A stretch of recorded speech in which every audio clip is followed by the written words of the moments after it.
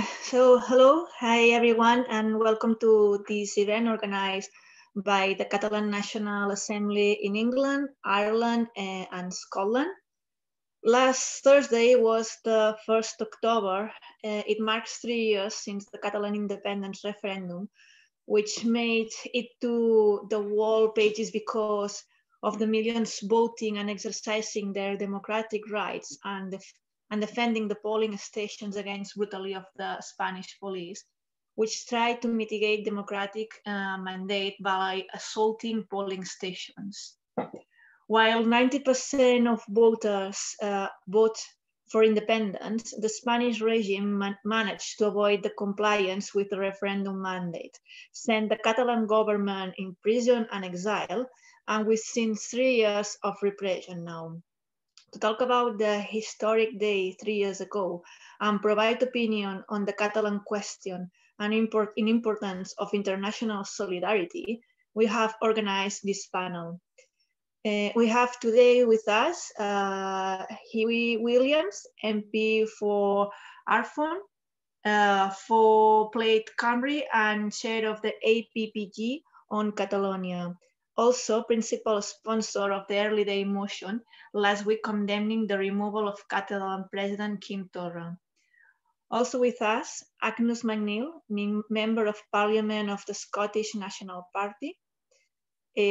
Also, Joana Pujol, Chair of the Catalan National Assembly International Commission. Paul Maskey, Sinn Féin MP for West Belfast, and Sean Harking, People Before Profit Councillor in Derry. Also, with me chairing this event, Carles Pujol of ANC Ireland and Carles Suarez of ANC England. Welcome to all of you and thank you for following us. So now, with no further delay, I give the floor to Joana. Joana, thank you. Good evening, everyone, and many thanks to the Catalan National Assembly in Ireland, Scotland, and England for organizing this event. There are days which last years. The 1st of October in 2017 was one of those days. It's probably the most important day for many Catalan generations. 3 years ago, last week, I was in a polling station in my town, a village 30 miles from Barcelona. We had occupied the school where the vote was to take place 3 days before the referendum. We slept in the school for 2 nights. Outside, raining, intense. Inside, 80-year-old people sleeping on the floor, knowing the police could arrive at any time. The whole town was engaged in the referendum prep. Grandmothers doing crochet, young people playing football, activities for children, all to guarantee that on Sunday at 9 a.m., the school would be open and would remain open for the whole day until the vote recount. When news came of the Spanish police assault in nearby towns, there was a spread of panic, followed by the common resolution to protect the polling station. They never came to my town. That's not the story I'm trying to tell you today. It's a story of self-organization, a story of farmers, never engaged in political protests, protecting the school with their tractors. It's a story of empowerment with thousands of citizens of different class and different ideology, old and young, students and civil servants, unemployed and shop owners coming together, organizing barricades, storming heaven, making history. We showed the world that our commitment to independence was incorruptible, and we showed ourselves that the victory was within our means, that we could overcome Spanish repressive forces. If one disobeys an unfair law, that is a criminal offense. If thousands disobey an unfair law, that is political action. We are thankful for those in the United Kingdom who offered words of support for that political action, and to those that condemned this act of violence of the Spanish regime. International leaders like the Scottish First Minister Nicola Sturgeon, as well as then Labour leader Jeremy Corbyn, who were amongst the first to criticize this action, we say thank you. However, far too many remain idle. While it is shameful that the Spanish regime had to use force to stop the democratic will of the people, it is also shameful that the European Union did not take steps to intervene. 3 years have passed, and we have seen the Catalan government in prison and exile. The two former leaders of my organization, Jordi Sánchez and Carme Forcadell, have been in jail since the autumn of 2017. We have seen a shameful trial, which will be studied by future generations as one of the last strikes of the Spanish Inquisition. We have seen young activists being accused of terrorism and spending months in jail. We've seen more than 2,000 people repressed by the Spanish regime the last 3 years. Singers go to exile for their lyrics. Websites shut down. MPs being suspended. Even the president of Catalonia, Quim Torra, was suspended only last week for just displaying a banner claiming the freedom of political prisoners. Which, by the way, thanks Mr. Williams for promoting the early day motion into Parliament last week, asking the British government to intervene in the Catalan question. 3 years have passed, and yet the will of the people has still not been acted on. 3 years have passed, and yet we are still not independent. Today's event and events to come are needed more than ever to increase awareness of Catalonia's right to take its freedom. We are 3 years on, and now the international community just cannot stand by. Support from state and regional governments, political parties, social movements, and the wider public are needed to ensure Catalonia gain its freedom. Let's therefore not just remember the past 3 years, but instead, let's plan ahead and reaffirm our alliances for our common goals.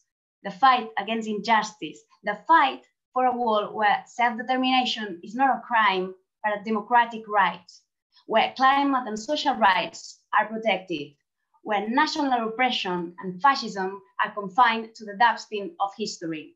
Let's storm heaven together again, as the fight for independence of Catalonia is the fight for democracy everywhere. Thank you very much.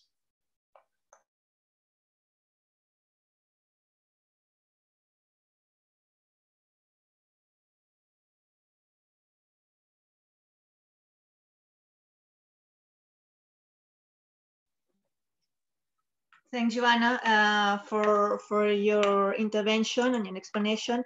Now, if you agree, Paul, I pause. It's your turn to explain your views. Thank you.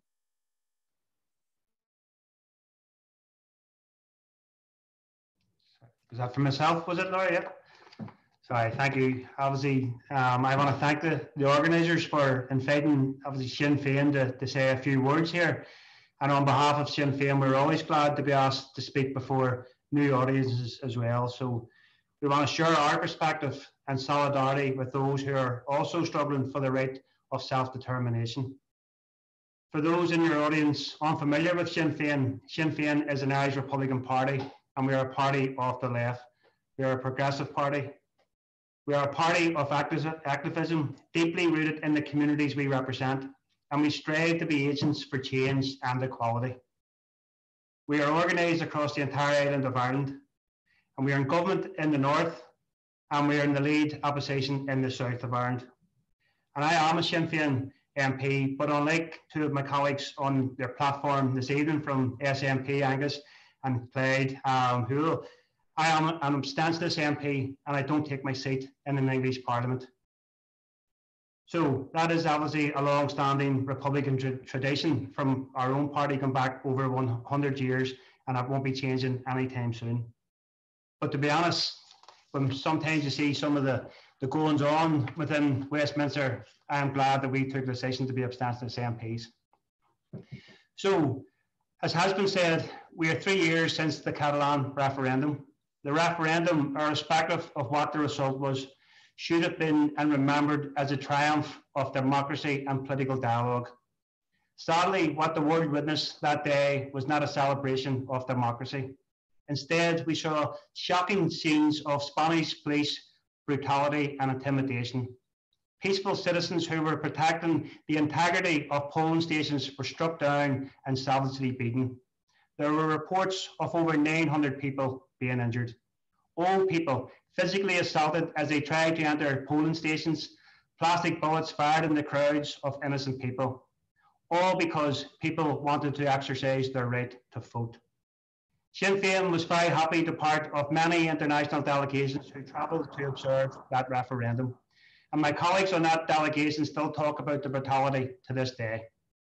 The silence of the European Union in the wake of the referendum was shameful, as was the silence of the Dublin government.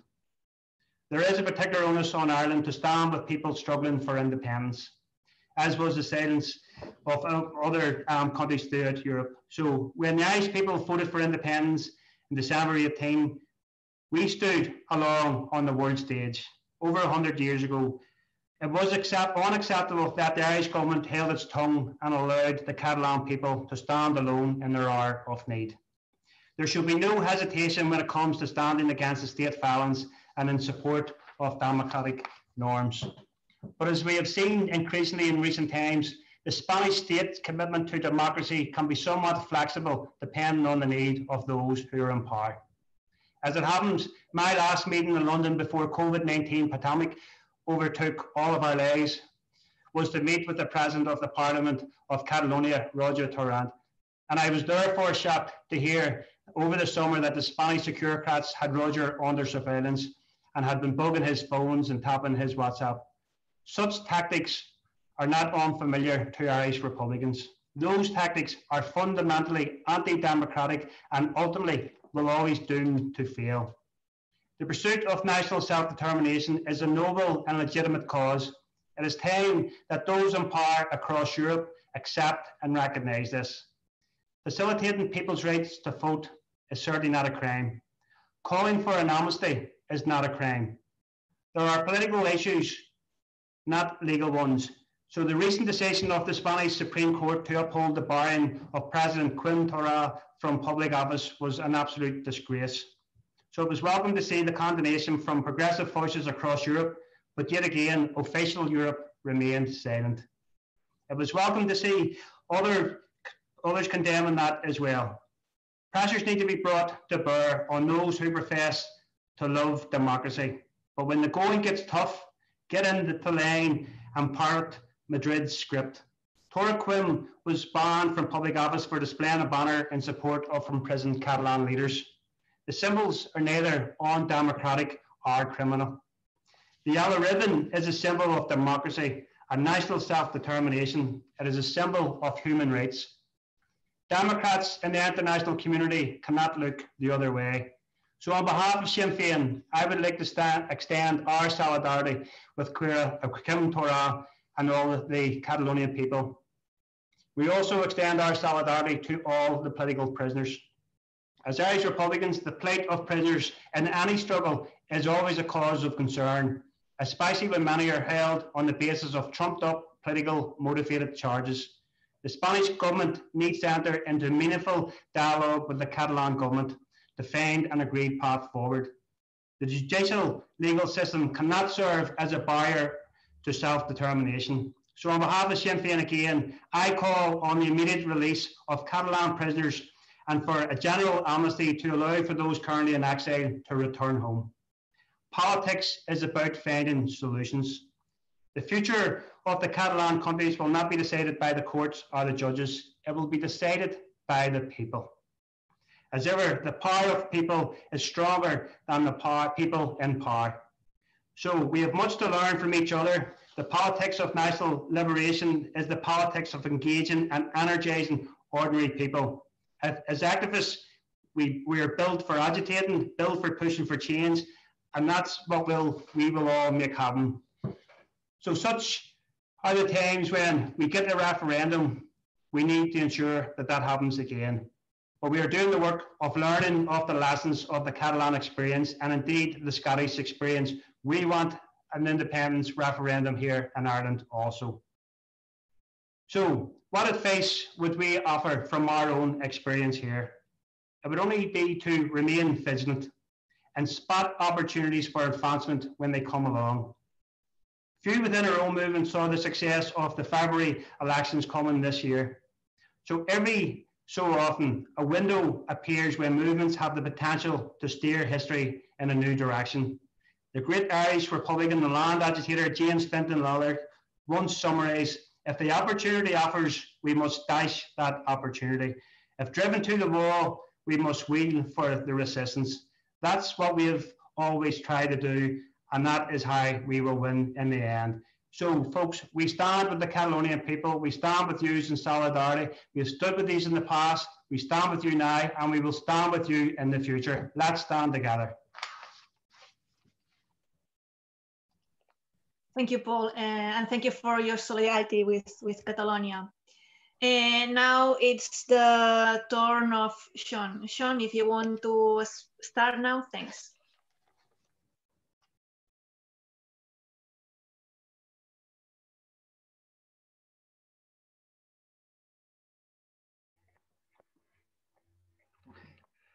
Thank you, Laura.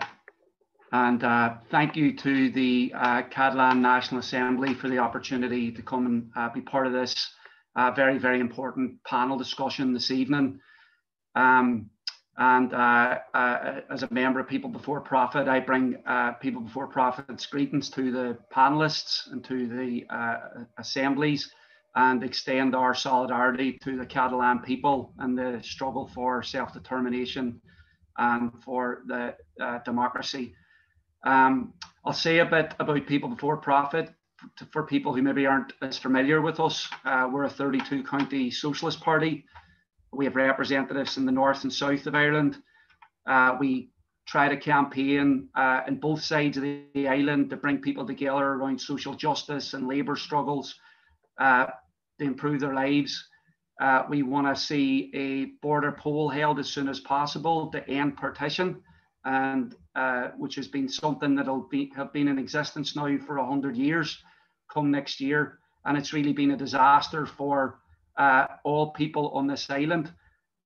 We want to have a border poll to end partition and begin the process of establishing a new Ireland. For us, that would be an Ireland based on the vision of James Connolly, the great socialist and fighter against British imperialism. And the kind of Ireland that he expounded is the kind that I think many more people are eager to see in these very, very challenging times of health crisis, economic crisis, climate change, and all the other big problems that we face. So we think that there's every opportunity and every possibility that we can bring about a new and a different kind of Ireland based on justice, solidarity, and equality. And it's for those reasons that we stand in solidarity with the people of Catalonia.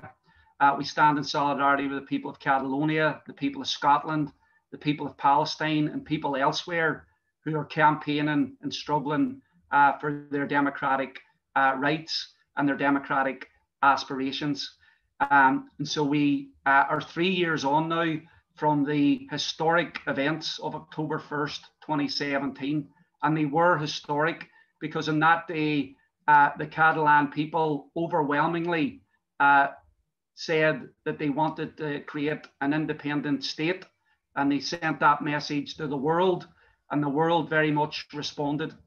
And we've seen the response of the Spanish state, a state that says it is based on democracy, but what we actually seen and what the world seen was an attempt to crush a peaceful movement using violence, using lies, and doing everything to stop people expressing their democratic rights. So I think that we are fully in support of the ongoing struggle for Catalan independence. And we hope that in looking at the events of 2017, October 1st, people will be emboldened and further inspired to carry on the fight. In terms of what we have done here, I met Carles and others who travelled.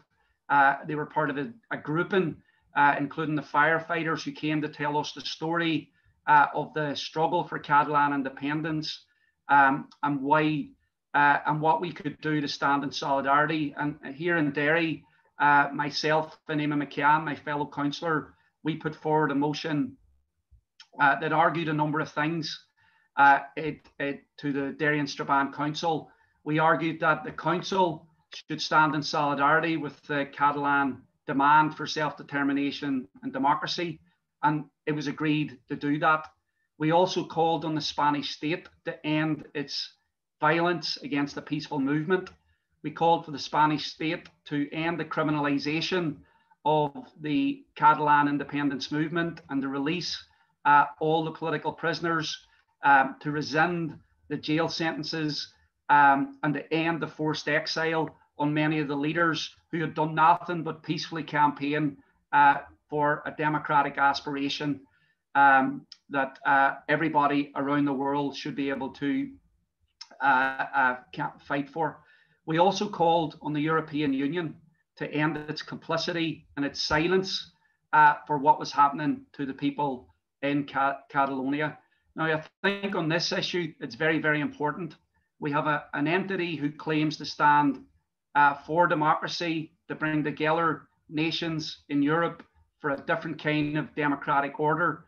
But here in this instance, they turned away from the democratic demands of the Catalan people and backed up the Spanish state's violence, repression, and lies.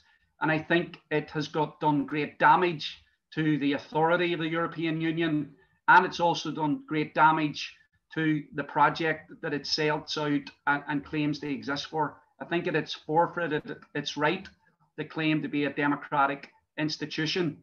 As far as the Catalan people were concerned, there were no allies to be found in the leadership of the EU. So we continue to make that demand on the European Union that they change course and speak up and speak out and support the democratic rights of the Catalan people.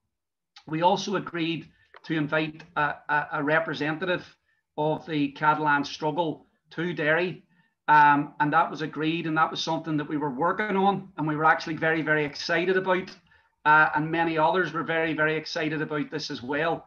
But unfortunately, the pandemic has interrupted that, and we very much hope that at the first opportunity, when we have some degree of normality returning, that we will be able to follow up on that and have a representative of the Catalan struggle come to Derry to speak directly to the people of this district about their struggle and about the connections between the struggle here in Ireland and the struggle in Catalonia, but also to speak across Ireland to give people a real insight into the struggle. So I'll wrap up now. And again, I just want to extend People Before Profits solidarity with the Catalan struggle. We believe in internationalism. We think it's very important to speak out and stand in solidarity. I know that it will be meaningful for people in Catalonia to hear that they have support from so many places around the world. That's often true when you're facing police batons, prison sentences. It's very important that people around the world speak out and stand in solidarity. So we hope that you're inspired by the struggle, by the commemorating October 1st, which in theory established the Republic. And we hope that when Catalonia is able to establish itself as an independent sovereign state, we'll be joining you here in Ireland with the establishment of a workers' republic in the tradition of James Connolly. Thank you. Thanks, John, for your speaking. Now, apologize in advance if I don't pronounce correctly your name. It's the turn of Huey Williams. Huey, please feel free to start your talk. Thank you. Well, thank you very much indeed. And don't worry about my name. It's been mispronounced all my life. My name is Hywel Williams. I'm the Member of Parliament for Arfon in the northwest of Wales for Plaid Cymru, the party of Wales. And I'm delighted to join you tonight. I join you as the chair of the all-party group on Catalonia in the House of Commons. It is an all-party group. We have members from all parties and from the House of Commons and from the House of Lords. I'll say something about that again in a moment. It is 3 years on from the referendum, and so I thought I'd just speak on 3 points. I was in Barcelona with other foreign parliamentarians for the October referendum. We'd travelled around all morning, seeing the huge and quiet and very dignified queues of people waiting to vote. They've been standing patiently and peacefully for hours. And of course, there had been people in the polling stations sleeping overnight. They were, I suppose, men and women, old and young alike, all determined to vote. Then around 1 in the afternoon, we had a call. The police were on their way to a nearby polling station. So we went over there to see what was happening. And now we arrived on one side of the huge crowd there, and the police arrived at the other. They arrived, and I watched as the police clubbed and beat their way into the polling station, breaking down the doors, and then carrying out the ballot boxes shoulder high in triumph, their work done, to the shouts of the crowd shouting "No passaran." Now, I was reporting back to Wales down the line all day, and I turned my phone on and turned to it, and this is what I said. I had a look now, if you allow me just to read. What I said to the people in Wales from that polling station as the police were leaving with the ballot boxes and the votes of the people.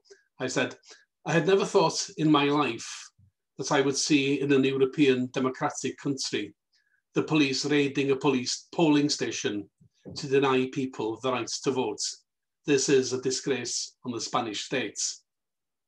Now, later on, of course, the police action throughout that day, and of course later, was called by the representatives of the responsible state, it was called exemplary. Now, I cannot in any way imagine how what I saw on that day could be described as exemplary. It was clear repression. It was a clear suppression of democracy. Whatever one's thoughts about Catalan independence are, and I am in favour of Catalan independence as I am in favour of independence from my own country of Wales. But whatever one thinks of that particular proposition, what happened that day was and remains a disgrace. The second thing I'd like to draw attention to is just the trial of the political and civil leaders in Madrid. We can discuss these later. I take it we are going to have questions, but let's just have a think for a moment about the trial in Madrid. I was over there with Chris Banbury, who's the information officer for the all-party group. We went over for one day to observe the trial, and I have to say we were treated by the Spanish authorities with courtesy. It was all done very properly indeed, and as far as the process of what we saw, of course, we couldn't fault it because it was all carried out with the usual legal ceremony. I asked, when we were sitting in the well of the court, I asked our Catalan friend, who are those people sitting on the right, opposite where we were? There were, I think there were 7 or even 8 who were clearly lawyers, and 2 of them were leading on the case. And I asked her, who are they? And I was told, well, firstly, in that row of people, you have the state's prosecutors, and then the other 3, those 3 who are saying nothing, they are the representative of Vox, the neo-fascist party. They've joined in the prosecution, but have indicated that they are happy for the state to lead on their behalf. Now, commenting on another state's due legal process, really is a minefield. It's something that one should be hugely careful of. But I am still astonished that a hostile political party, such as Vox, a party of the stripe of Vox, a neo-fascist party, can join in the state's prosecution of their political opponents. I mean, it beggars belief. Now, every state has its own legal process, I know. But even though on the day the process was being carried out with decorum, as far as I could see, we don't know what the result was, and the result was the jailing of political and social leaders for expressing their own ideas, for gaining the support of so many people, and then carrying those ideas into practice and holding a referendum. Now, I cannot see how that trial can be justified. And this is exemplified for me by the fact that the prosecution was joined in by these representatives from a neo-fascist party. That still astonishes me. And lastly, the third point I would draw to attention of people listening in is we have the case against President Tora and many, many others, of course. Many people who have been prosecuted and barred from political office and have been confined to the towns and to their villages. 2,000 and more, I think, is the number. But the case in point, the one that exemplifies what's happening today, is the case against President Tora and his removal from office for, I mean, as has already been said, for allowing a banner which expresses support for free speech and for democracy. Again, I think this is something that I never thought I would see. The courts of a state removing a democratically elected politician from office for expressing, indirectly in this case, for expressing his opinions. Now, as an all-party group, we try to influence the government in London, and we have meetings, we have speakers, occasionally we ask questions, we have had debates, but we also put down statements of opinion. These are called early day motions. As such, they are merely statements of opinion, but they do provide the opportunity for politicians of all parties to indicate their support one way or the other. And I put down a statement of opinion on President Tora's removal from office. And I'm glad to say that it has attracted the support of 23 MPs so far from across the House, from political parties of all sorts. And I just thought I'd read you the text. People don't read these usually. You know, they see how many have signed, and then they think, oh, that's very good, or that's very bad, or whatever. But we wrote this very carefully, and if you'd allow me, Chair, I'll just read this out. The statement is that this House notes its great concern at the decision of the Spanish Supreme Court to remove the President of Catalonia, Quim Torra, from office by banning him from holding public posts.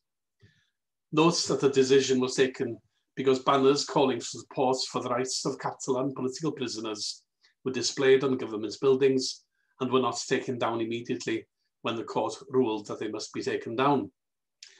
Believes that this case centres on the fundamental right to free speech and that the court's verdict in this case is a severe blow to that right as well as to democracy.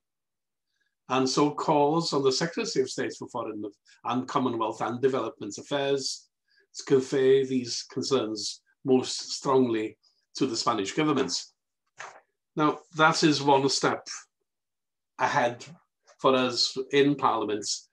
It will be followed up by further attempts at debates, at questions, but that at least is a statement of where we stand. And I'm very glad to say that it has been welcomed by many people, and I'm very grateful for the support that we've had, reciprocal support from our friends in Catalonia to that stand.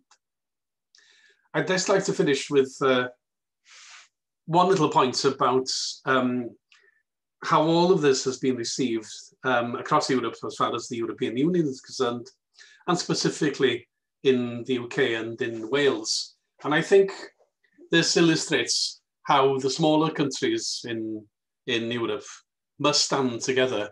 And if I may say so, as a speaker of Welsh primarily, well, siaradwr Cymraeg sy'n licio deud hyn, I would like to say that the people who have an interest and an intimate understanding of language issues clearly are able to see things much, much more clearly. Firstly, I'd just like to say that I am dismayed and disgusted by the silence from the European Union, with all the proclaimed adherence to human rights and their calls for human rights to be established and maintained all over the world, accepted in their own backyard. And I think that is disgusting and a disgrace. As far as the UK is concerned, I'd just like to point out one little fact which will interest you, and that is the behaviour of the media on October the 1st in response to the referendum. What actually happened? And I think this shows how small countries and smaller language groups respond. Though, of course, Catalan is a huge language group. Welsh is a small one. We have around 600,000 speakers, but the number is growing every year. But I had a look at the coverage, and the BBC, British Broadcasting Corporation, virtually ignored what was going on. There was some bits on the news. There were pictures of the police action and of people shouting in the streets. But really, it was of passing interest. We have a domestic radio service in Wales. It's called BBC Wales, and there is a Welsh language equivalent called BBC Cymru. Now, BBC Wales is very much a middle-of-the-road station, and on the Sunday, they had their usual diets of mid-Atlantic Anglo-American pop and very little else. They scarcely serve the needs of the people of Wales or reflect our culture and our local news or international news, for that matter. We also have a television channel, Channel 4 Cymru, S4C as it's called in English, and they operate a Welsh language service. And what did they do in contrast to the BBC, who seemed to do nothing? S4C sent a camera crew out and put out a documentary on the referendum in Catalonia.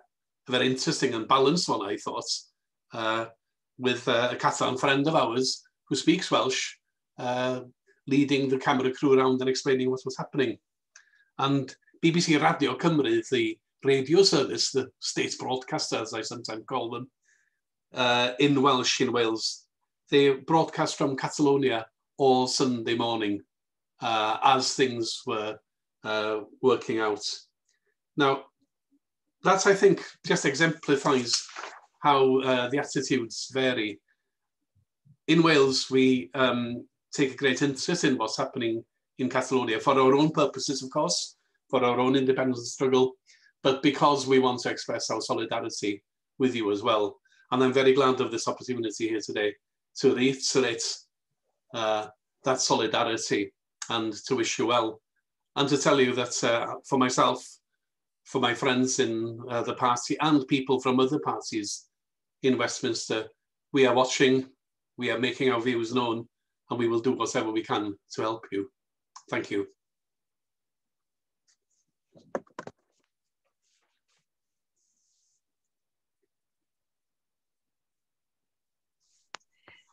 Thank you for your intervention.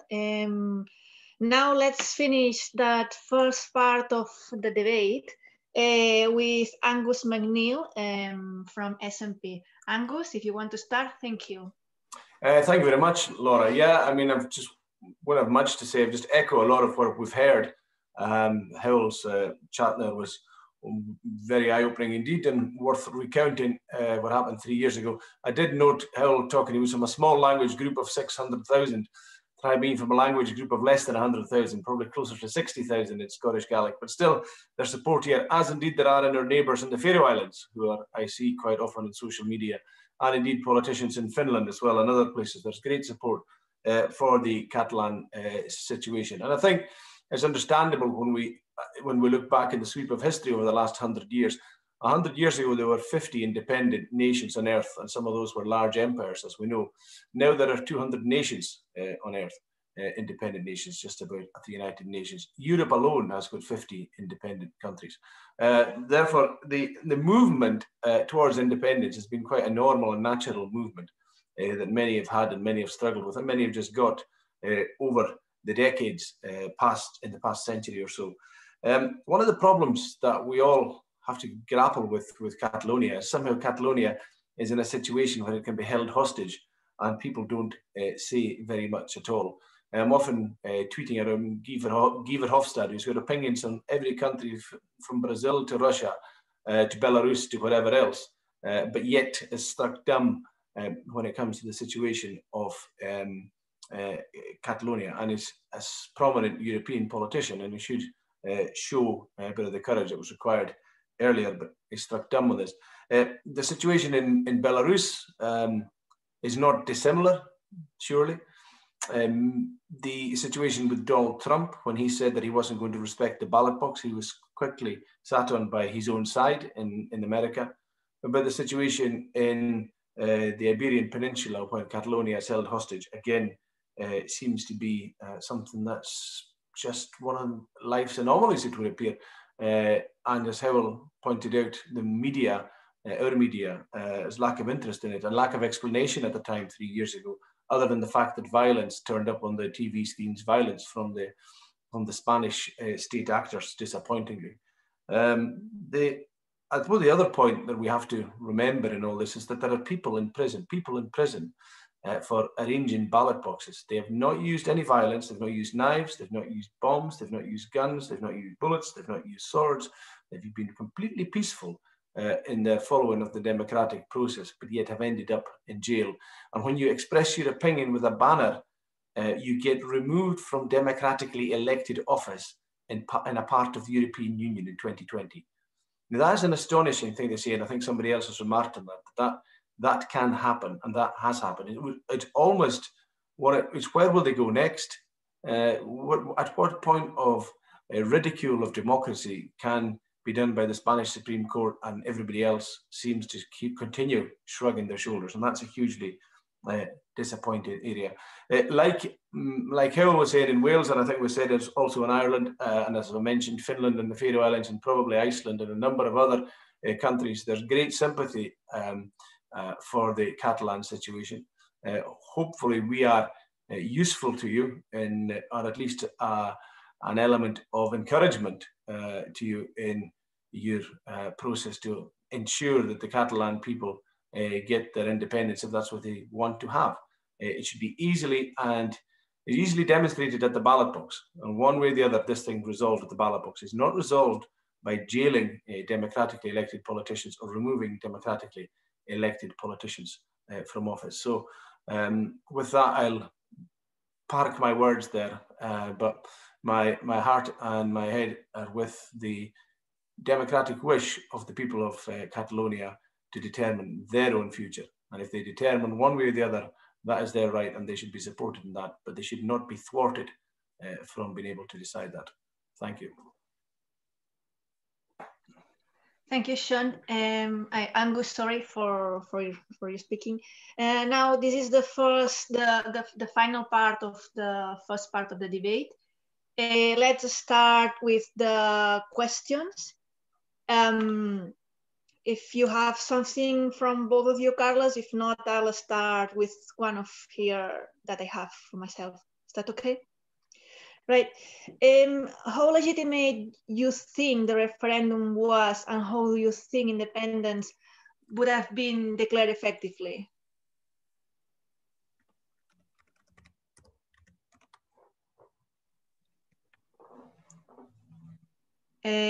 Sean, would you like to share your thoughts? I'd be happy to. Laura, can you just repeat that? Yes. How legitimate you think the referendum was, and how do you think independence would have been declared effectively? Okay. Well, I'm just thinking back.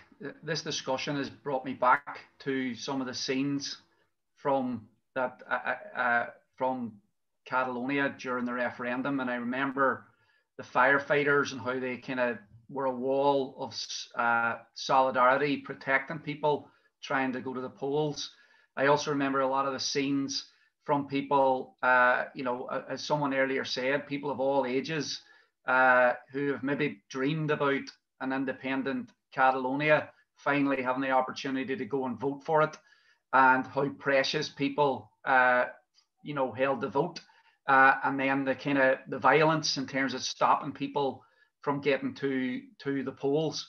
Yeah, and those scenes, I think, were shocking scenes for people all around the world, but also, you know, in supposedly democratic Spain, in supposedly democratic Europe.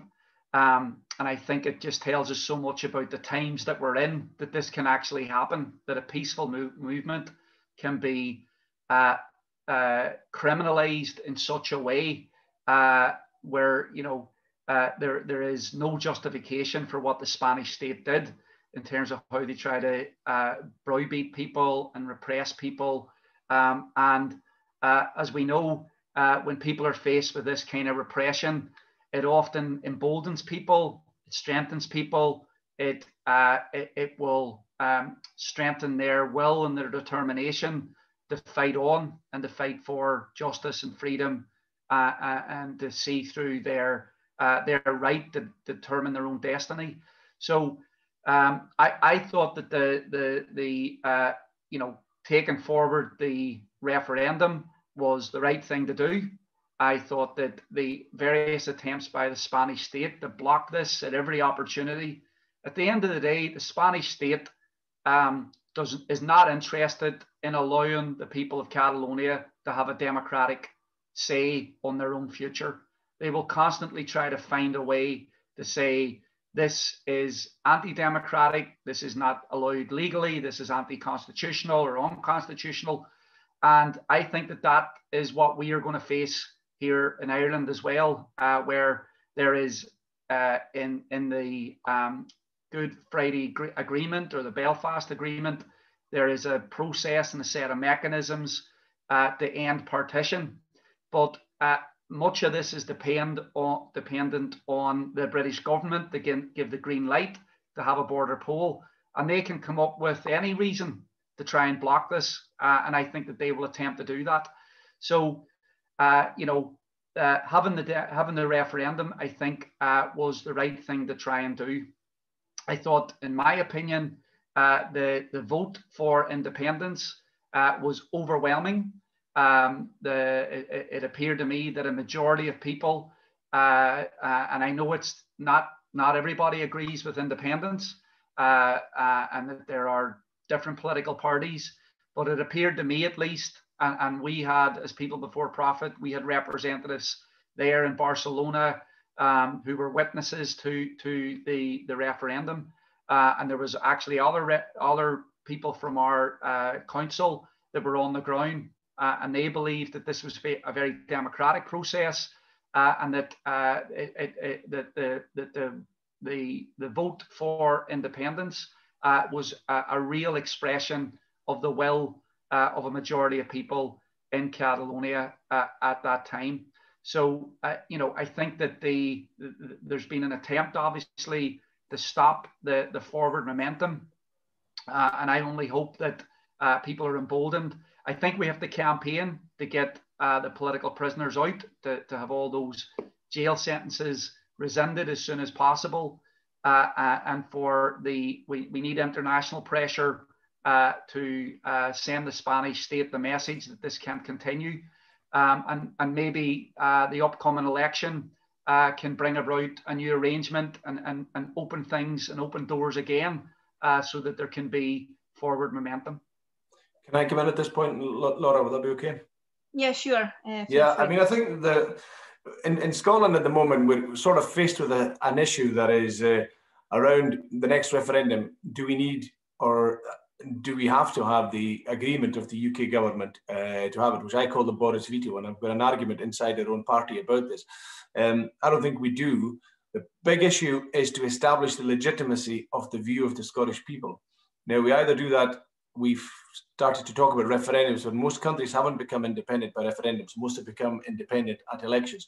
And as Sean pointed out, that not everybody in Catalonia is for independence. Indeed, not everybody in Scotland is. And that's why you have referendums, because if there was a unanimity of opinion, 100%, you wouldn't need a referendum, such as, do we want the sun to rise tomorrow? We don't need a referendum, that because we all do. But do we want to be an independent country? There are different views, and we go with the view of the majority in a democracy. But as a way of establishing the will of the people is the point that is really important. And if I can put in perhaps a discordant note as well from the Catalan situation from 3 years ago, we have to think about what we do after we declare independence. because Catalonia did declare independence, and then it seemed very, very easy for the Spanish state. I was dismayed. I mean, I was on the side of the Catalans wanting independence, but I was dismayed at the ease with which the Spanish state then removed Catalan independence. So the important thing is establishing the will of the people and getting that done and getting that recognized by the people, because as was said earlier, the power of the people is stronger than the people in power. But you have to get that established the way to legitimacy there. And then, of course, make sure you're planning for what you do after the moment you declare independence. Thank you. Can I just say something very quickly, Laura? I just want to say... Just one more thing. Just one more thing. Angus, are you staying with us longer, or are you leaving now? I'm going to have to go in a minute. I'm just waiting for Howell to come in, and I'm interested to see her, and then I'm going to run. Thank you. So go for it.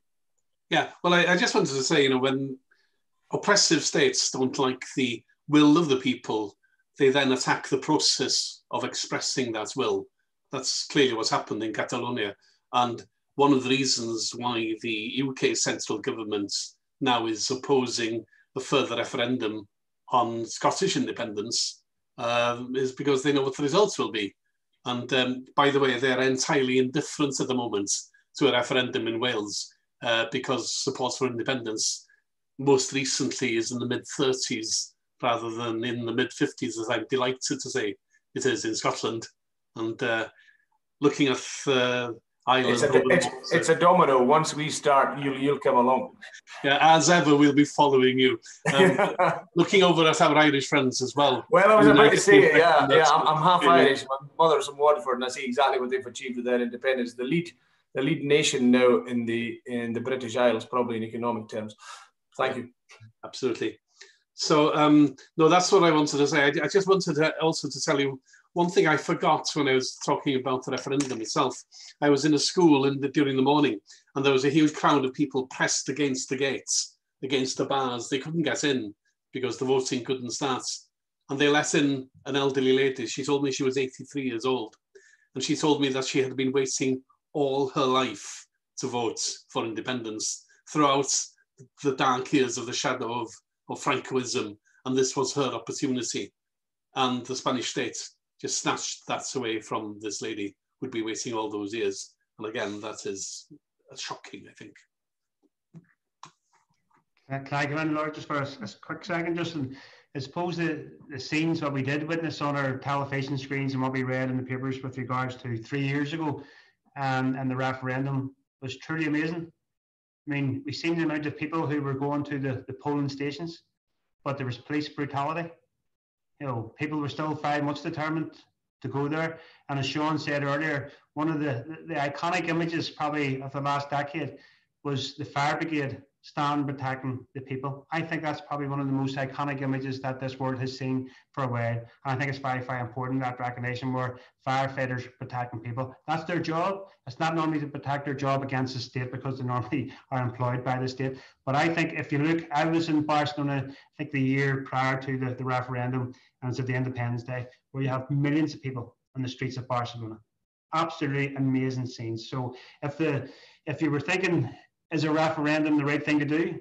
Look at the amount of people who took to the streets and all the years leading up to it on Independence Day. And look at the amount of people who went to the polling station in fear that they could be brutalized, and many people were, but they went and they did it. So in my view is that with regards to the call, why the referendum was right, you just have to look at the numbers. The numbers speak for themselves, in my view.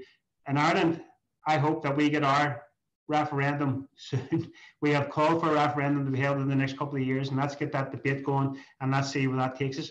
But it is our job to convince people who do not want to belong to United Ireland. It's my job as an Irish Republican. Sean has already said that his party wants that to happen as well. So it's his job also to convince people that a referenda is the way to go. We need to work with each other, we need to support each other, and we need to ensure that internationalism is the way to go, because without internationalism and solidarity, and then we're left on our own, and we can't afford that to happen. So we are with you in this particular case, and we hope that you're with us also. Thank you. Can I ask another question, and then feel free to choose which of you is happy to answer. So how do you think it would be a good way out from the Spanish lack of justice and heavy persecution of Catalan pro-independence people? A good way to get the independence and justice for Catalonia, for Catalans.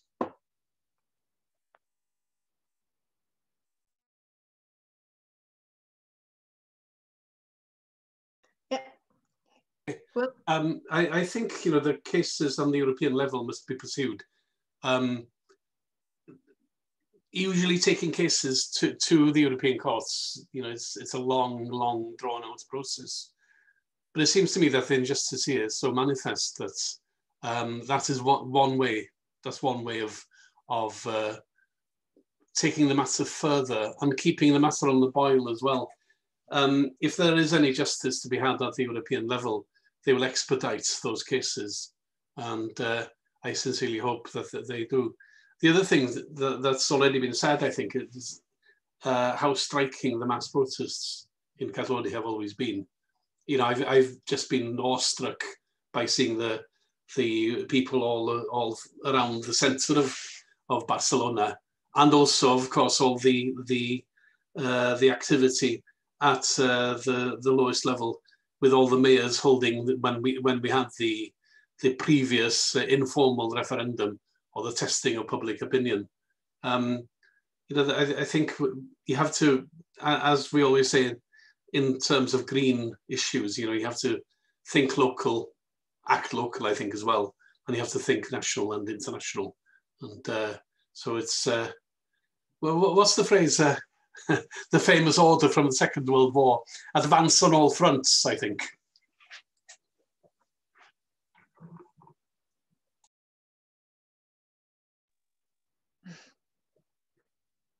Yeah, thanks for sharing your opinion with all of us. I think our audience is now quite engaged with the debate, but now I think it's turn for Carlos from ANC England to ask you a question. Carlos? Yeah, just a quick one again to you, Hywell.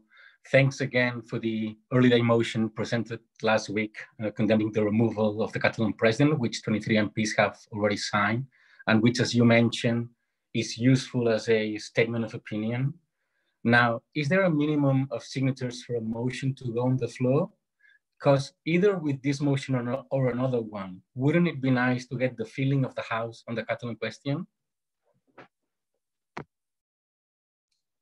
Yeah, I think certainly is the case. There is the facility for what I call backbench debates for ordinary MPs such as myself to apply for debates. And some people listening in will know, of course, that we did hold one a couple of years ago.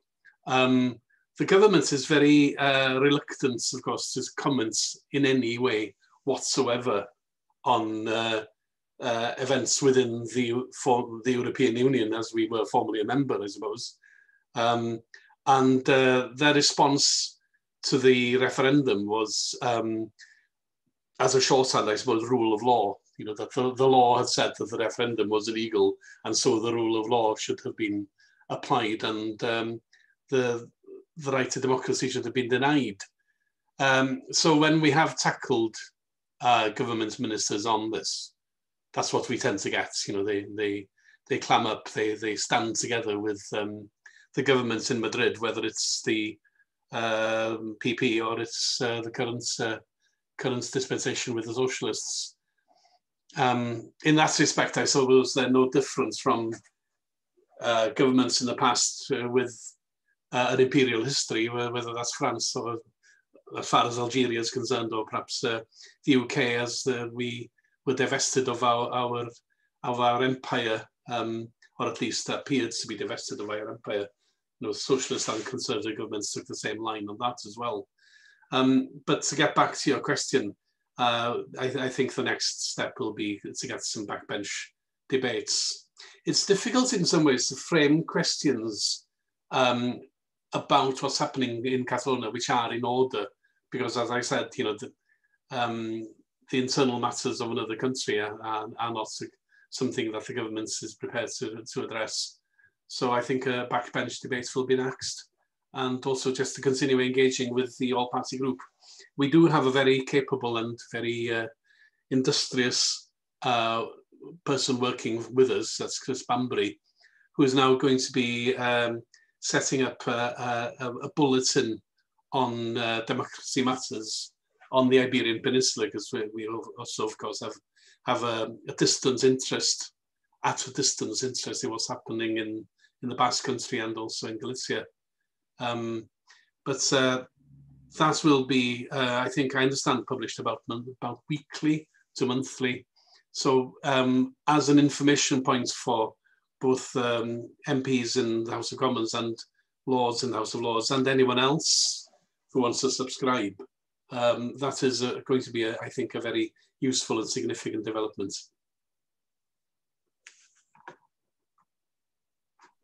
Thanks. And another quick one for Paul. Paul, we've covered Catalonia. Angus has mentioned the second referendum in Scotland. Now, as per Ireland, is there a prospect that after Brexit, there are more chances to fight for Irish reunification with a renewed strength? Yes, absolutely, Carlos. I think there is. I mean, I think that, as an Irish Republican, I've always been making the case for Irish unification because it's the natural thing to do for me. That's who I am, and obviously as a Republican, I will certainly make no bones about it. We do have to convince other people that Irish unity is the way to go forward. I'm trying to do that in every day of my work. I talk to constituents about it when I can. I try to speak to other sectors to do it when I can, but it's very, very important. But I have no doubt, and if you look at the debate on Irish unity over the last 2 or 3 years, it has really been lifted very much so to the fore, because you now have business people speaking about Irish unity. You now have community sectors talking about Irish unity. You now have educational sectors talking about Irish unity. And that hasn't happened for a long time. So now the debate has really begun. It's up to the people who want to see Irish reunification to make sure that we take that case to everybody we possibly can. Because without no doubt, and Sean and I will have different opinions with regards to the Brexit issue, but without no doubt, if people want to belong to Europe and Ireland, the best way to do that is for Ireland to be reunited again. So that's an easy thing for me, and that's an easy thing because a lot of the young people who are coming through schools and universities, they want to belong part because they're Europeans. The best way to do that, they see it themselves, is to belong to a united Ireland. So that's on one aspect of our own politics where we want to continue to forward. But there's more and more people speaking about it. The case is there. The British government have for many years hid the figures with regards to the subventions. And who will know some of this stuff within even in Wales as well about the money. It's called the Barnett formula, which is money which is given back from Britain to Ireland, Wales, and Scotland, the north of Ireland. But they hide the amount of money that comes out of Ireland, whether that's in taxes, whether it's in corporation taxes, or in many other initiatives. So we're trying to get to the bottom with regards to the cost. But for me, it's not about cost. For me, as an Irish Republican, I want reunification of my country, no one else's country, my country. I want that to happen sooner rather than later, and I will do all I can to convince as many people to make that a reality. And I have no doubt that day is fast approaching. Can I just make a point about Brexit, which is opening the door to all kinds of discussions? I used to be on the Brexit committee. We would scrutinise the government. And for the first time in my life, I visited the north part of Ireland. And we actually drove down to the border. And I have actually found a very interesting picture. I don't know if you can see this now. And if people can see that. That is actually the border. As you can see, there are two sorts of Tamarcadan. That is the border between north and south of Ireland. And I should say and point out that the better Tamarcadan is on the southern side.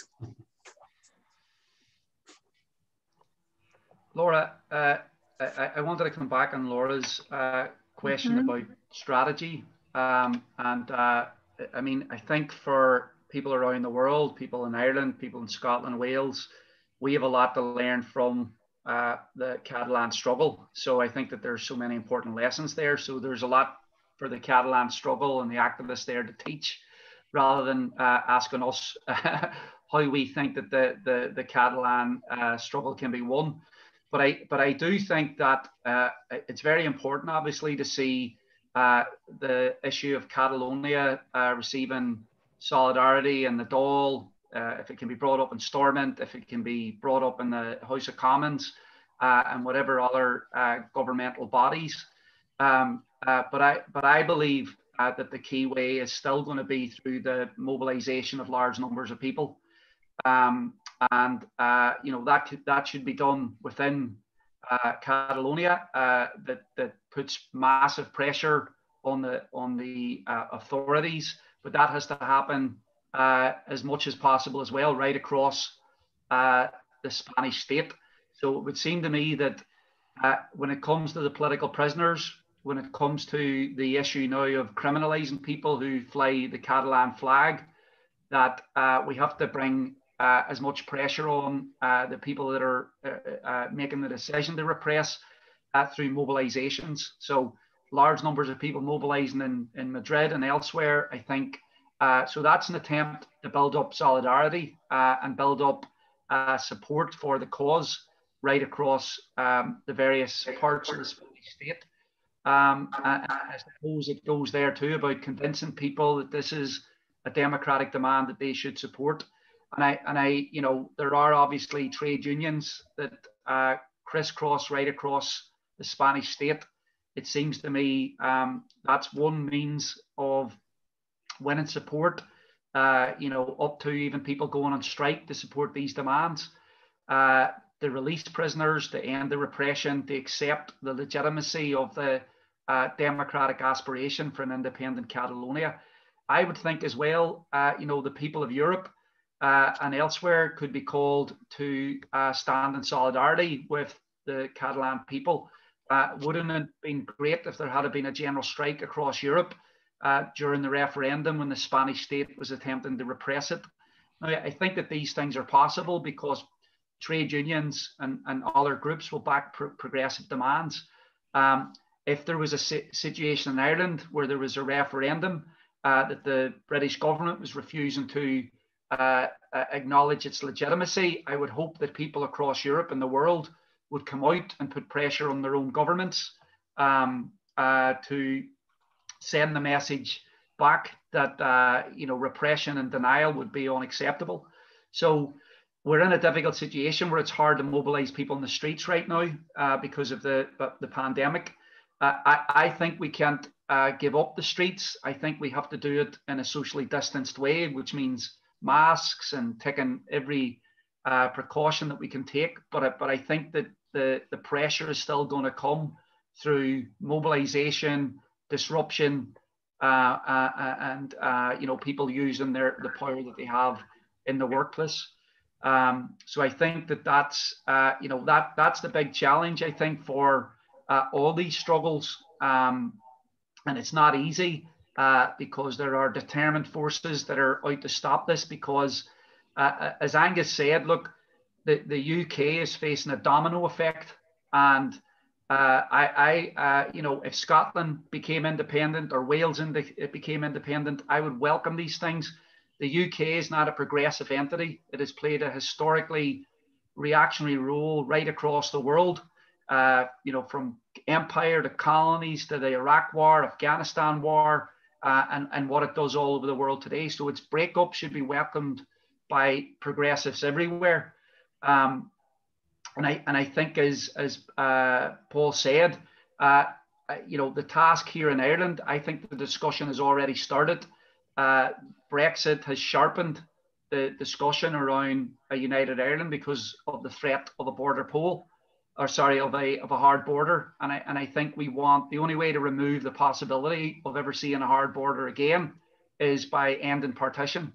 So I think that that is something that is on the cards now. I think that the issues of the pandemic and the massive inequalities that people are facing are going to intensify this issue.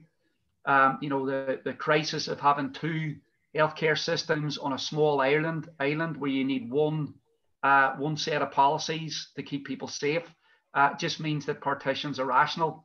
So I think the key thing from our perspective is to try and convince the vast majority of working class people, whether they be in Dublin, Cork, that a united Ireland will improve their lives. And I think that that's true here in the north as well, where I think we have to try and convince a majority of people from all communities that their lives will improve in a new Ireland. So that's the big challenge. And, you know, a new Ireland is a genuinely new Ireland. We would come together, create a new constitution. If we were able to end partition through a referendum. And I think that we would want, you know, the biggest debate and the greatest level of engagement and participation from people all across the island to determine what kind of Ireland would best suit their interests and improve their lives.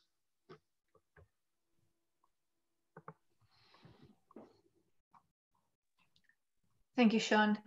I think Carlos from Ireland has got something to say. Carlos? Yeah, hi. Thanks very much. Actually, I just wanted to kind of put together a few comments about some interventions. Because Paul Maskey was mentioning that so we have to take advantage of our opportunities. And I suppose we've been talking about the Brexit, which is a good opportunity to kind of talk about ending partition Northern Ireland, bringing a referendum. So I think there is the opportunity that is opening for that.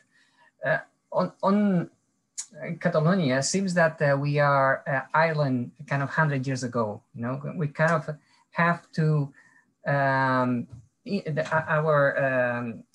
our peers are not playing the same game from the point of view of politically or from repression. So we are in a situation that I suppose it's difficult to kind of bring this advantage to get this take an opportunity and an advantage, because we have kind of a repression from the Spanish state.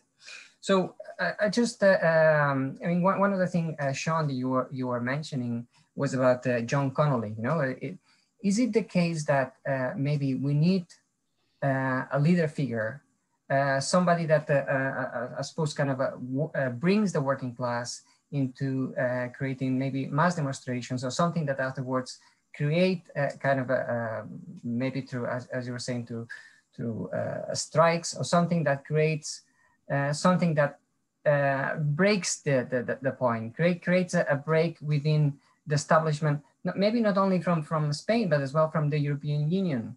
I mean, we find in some, as well, some of the comments from yourselves, and as well from people on the internet, that they were mentioning that the problem in Europe as well is that they don't support. I mean, there is this attack on the human rights, but the Europe, it doesn't respond.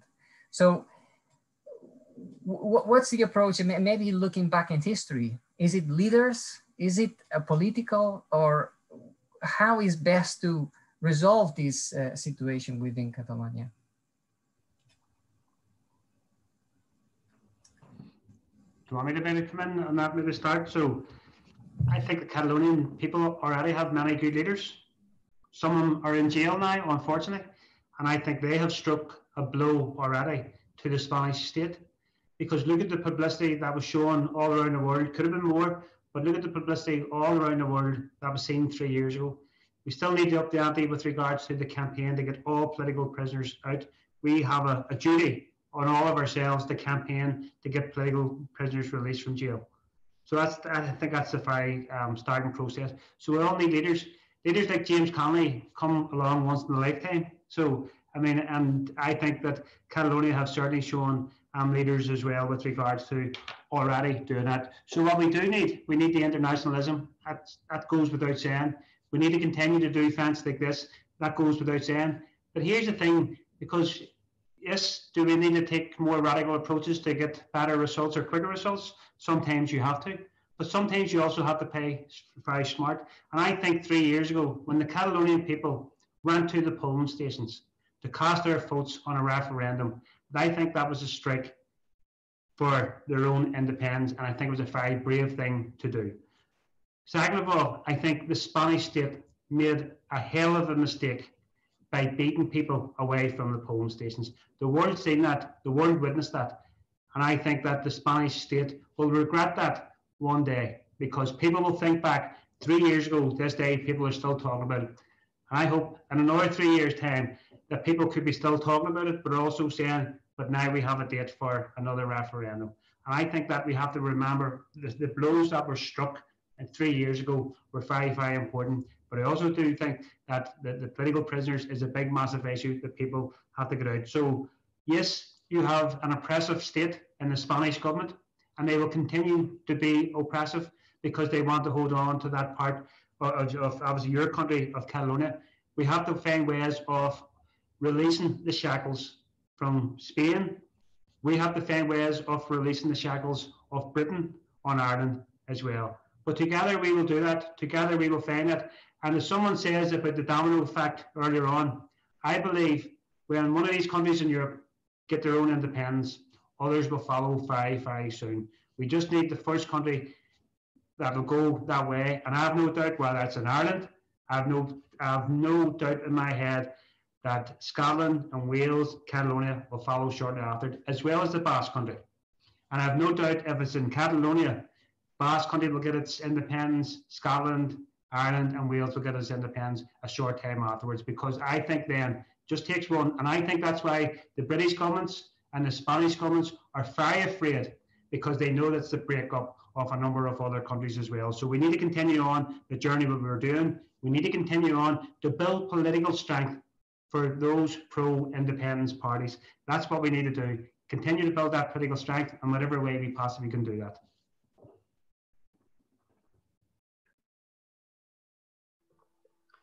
Thanks, Yeah. Paul. Sorry, yeah, you know, in terms of what Carla's mentioned there, I mean, I hope that that Catalonia doesn't have to endure the 100 years in the way that we've endured 100 years of partition here, because it's been a disaster for people across this island. You know, it took a civil rights movement that started in '68 to kind of challenge the unionist state that partition had created in the north, and we still live with the legacy of that unionist state.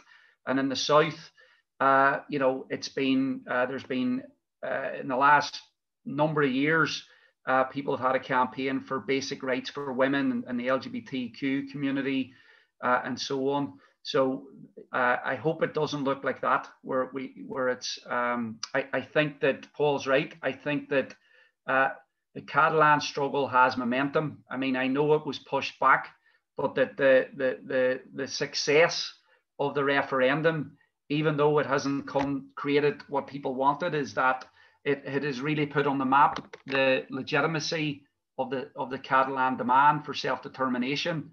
I think the fact that the Spanish state was so violent, it took massive repression to try and keep a lid on that demand.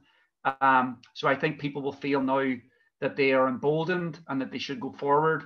And I think, yeah, I think as Huel said earlier, we have to fight on every front. So we try to mobilize on the streets. We try to mobilize through trade unions. We try to mobilize people in their communities. I think that it's crucial that we campaign to win the release of the political prisoners and end exile and the crackdowns on activists. I think that is one of the important appeals that I think can be made internationally. I mean, that we can talk about what we can do on these islands, the campaign for the relief, for the imprisonments to be rescinded, and for an end to the kind of repression that is happening right now. So we can make some concrete plans about how to do that. You know, but just yeah, there already are many leaders in Catalonia, and more leaders were created as a result of October 1st, 2017. There is young people who became political as a result of the referendum, and who are now going to hopefully be activists and campaigners for the rest of their lives, fighting for justice, and hopefully that will happen in their lifetimes. The issue around James Connolly is that Connolly, for me, had a vision. And I think it's not about just genuflecting to a leader, it's about what was the vision. And I think visions are important to give people inspiration for what they're fighting for. So I am sure that there are Catalan leaders who have a vision for what a new Catalan can look like, that's more democratic, that's more equal, that's more socially just, etc., etc. And we're not just fighting, obviously, for Ireland or for Catalonia. We want to see a Europe that is more democratic. We want to see a Europe where it's a Europe that is about the people's needs and the people's demands, and not the elites at the top. And I think that is, that has become more clear now in the middle of this pandemic, where our health systems have been proved to be shown to be in crisis because of privatization and the lack of funding, where workers now across Europe and across the world have been told they're essential, but many of them are on minimum wage or poverty wages. I think that issues of inequality and self-determination, these issues all go hand in hand. So I think that there is going to be more opportunities to fight for economic justice, along with fighting for democratic justice at the same time, that these aren't separate issues. And that I think the pressure of this pandemic and the economic turmoil that it's creating, I think is going to open up more challenge or more opportunities for these fights going forward. So I feel very optimistic going forward in terms of what's possible here in Ireland, and what's possible when I look out at Scotland and elsewhere. That there are movements developing real momentum that are, maybe we've been knocked off balance a bit because of the pandemic, but I think people will find a way to continue to campaign both for things locally, but also to stand in solidarity with people internationally. And I would like to add here that actually current political situation is a bit tricky right now. On the past year, there have been conversations between the Spanish and the Catalan governments, in which the Spanish government has managed to send a message that the Catalan question was only an internal matter and was under control.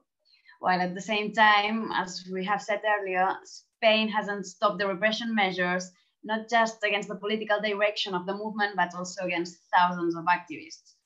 So there are elections in Catalonia in 4 months' time, but the parties are divided and without a clear objective, a clear goal of what to do if pro-independence parties win the elections.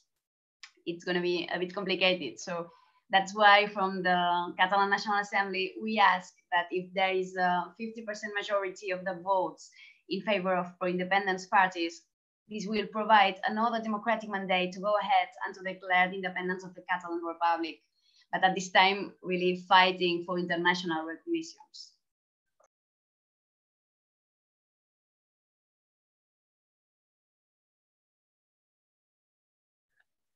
Thank you, Anna. So I'd like to ask another question in regards political solidarity. Do the international alliances made by political parties in these islands sometimes act as an obstacle to solidarity with the Catalan independence movements? Is there evidence that relationship between British Labour and PSOE or the Liberal Democrats and Ciudadanos block Catalan solidarity in England? Do we see this sort of thing play out among Irish parties?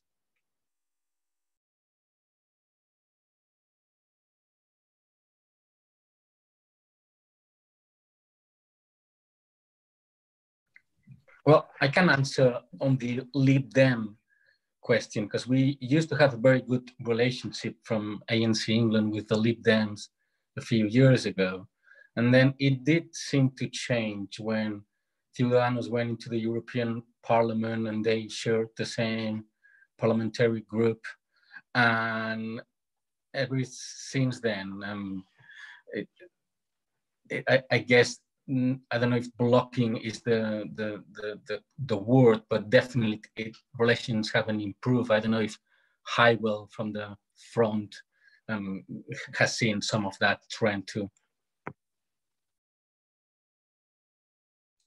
Can I say that's, obviously for my own party, and I think I can speak for the SNP, and I know I have friends from Sinn Féin and from other parties, we take a consistent view on this, and it is, I have to concede, it's clearly in our interest.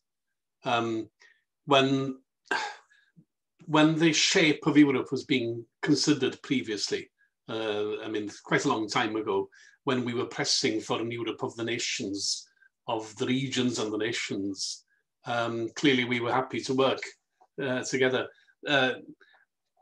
It went the other way, and we have the Europe of member states, and clearly those parties in contention for control of member states, such as the Labour Party, they tread very carefully indeed.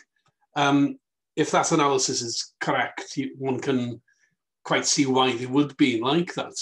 But it is hugely disappointing. When for example, when the referendum was on in Catalonia, my party stance, the stance of grassroots members of other parties in Wales was very clear. I mean, we were appalled at what happened with the referendum.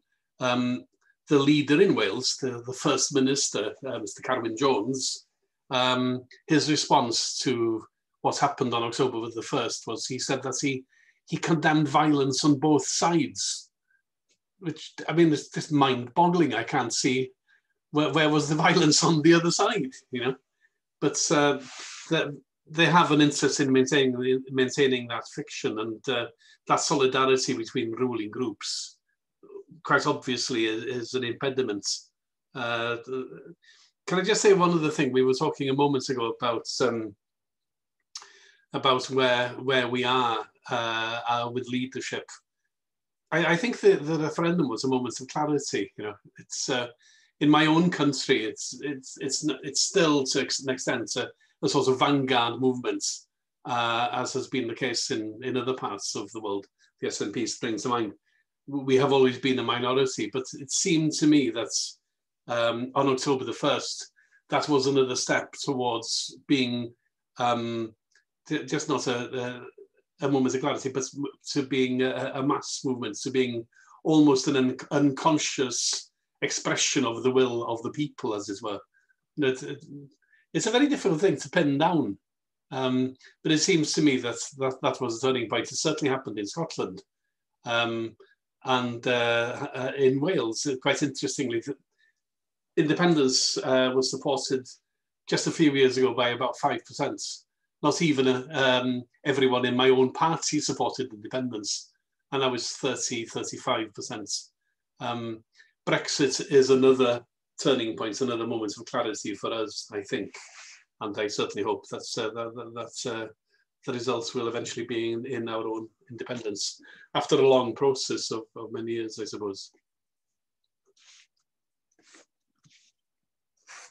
But I mean, to get back to the point that you started on, clearly they stick together as we stick together.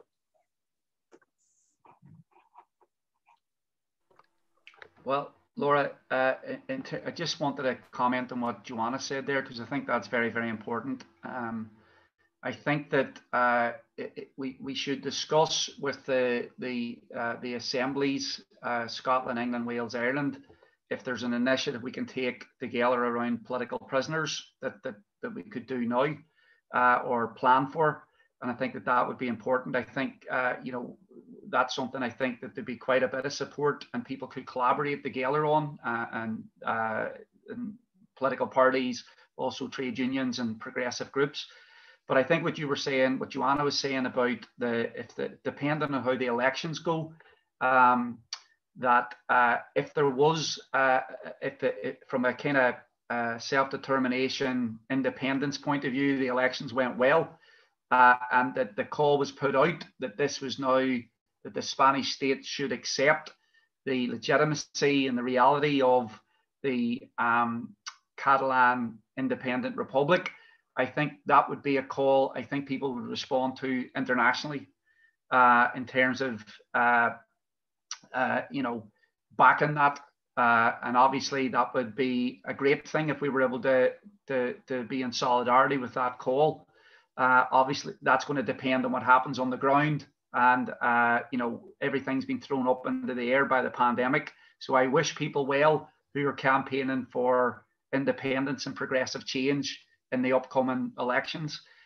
But I think that's important in terms of like what we can do internationally. And I would say, you know, on issues like Palestine and Catalan, there are parties in Ireland, whatever their differences are, that tend to be supportive, and will raise them in the various jurisdictions and local councils and trade unions. Sometimes it'll be a debate about how far can you go with the solidarity demand and so on. That would be the nature of the debate. But I think that there are, because of Ireland's experience of colonization, partition, you know, the troubles in the north, and so on, that there are many people who understand, you know, why internationalism is crucial, why solidarity is crucial, why people should have the right to self-determination as a kind of, this is basic democracy all over the world. So I think that you know, that is something that I think we can build on here. But obviously, what people do around the world as well reflects back and impacts back in Ireland, because it gives people more confidence about their struggles here when they see those struggles reflected in other campaigns around the world.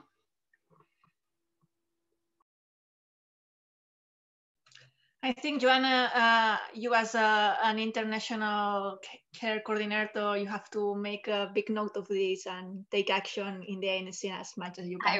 I will. Thank you. Thank you. Carlos Ireland, do you have any other question?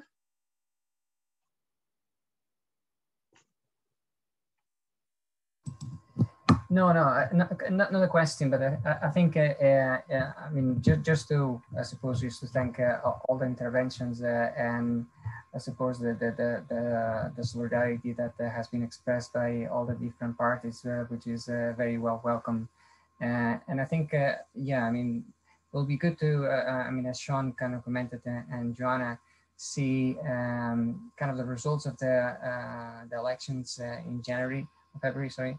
And see how they play out, and see if we can move forward into maybe afterwards having a 50% of over 50%, and afterwards move towards a republic, a Catalan republic. So, but yeah, just again, just thanking at least from my side all the participants.